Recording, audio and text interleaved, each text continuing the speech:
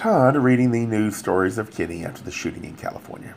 He bristles at the mention of Kenny being gay. He thinks it was worded in a way to imply she was guilty because she was gay.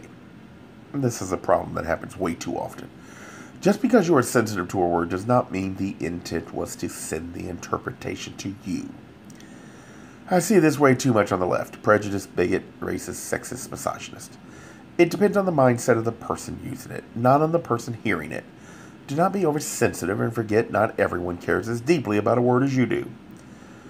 It is wrong to assume just because a thought enters a person's mind that alone is racist. There might be many reasons other than just what you're sensitive about that went into the action that was taken.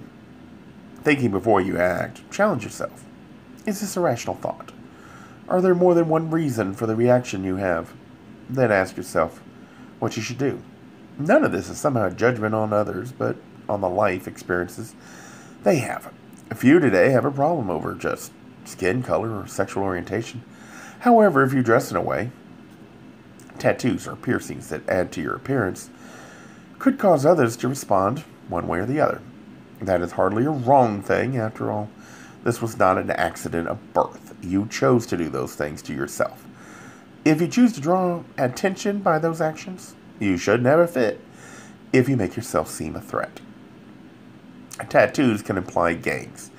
If you have a huge hole in your ear, pierced lip, nose, then you have chosen to look that way.